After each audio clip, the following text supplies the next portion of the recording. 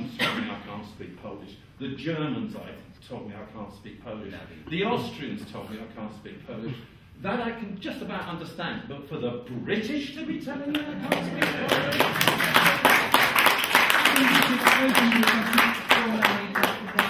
Open the question to the floor now. Yes, thank you. Can I just have 10 seconds to answer? I'm trying to be 10 seconds to answer that question. Just to say, I think Victor said in the front row, it's also Arabic, Urdu, Japanese, Persian, Turkish, Portuguese, Dutch, Bengali, Hebrew, and Punjabi. All good London languages. They were no longer allowed there.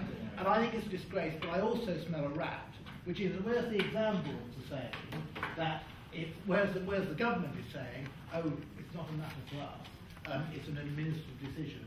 The exam boards are saying, oh, what a coincidence they're all doing at the same time, it's based on government guidelines. So I think the government does have some questions to answer on this.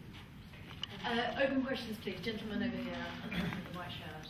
Encourage answers, please. Hello, Phil Macaulay.